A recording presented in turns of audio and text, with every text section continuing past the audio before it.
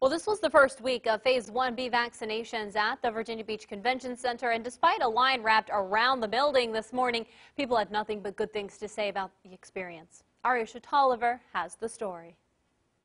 Monday was the first day for 1B vaccinations in Virginia Beach. Folks wrapped around the convention center waiting for their shot. But today was a different story. I went right in. There was no line. They were set up for a lot of lines, but just walked right in, checked your ID, went to a table to get vaccinated. And the accolades kept on coming. Very smooth, no problems, no hiccups. I think the longest thing was just waiting, in the safety zone. Earlier this week, EMS Chief Ed Brazel told 10 on Your Side there were some things they needed to streamline.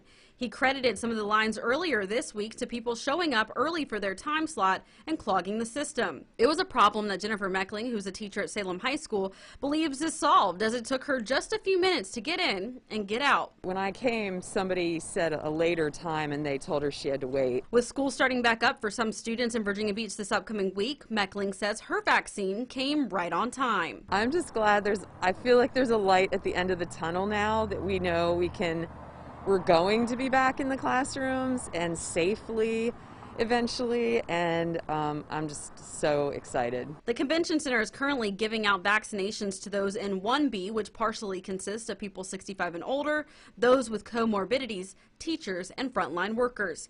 It's expected to be a vaccination point for the general public whenever vaccination supply allows. In Virginia Beach, I'm Aesia Toliver, 10 on Your Side.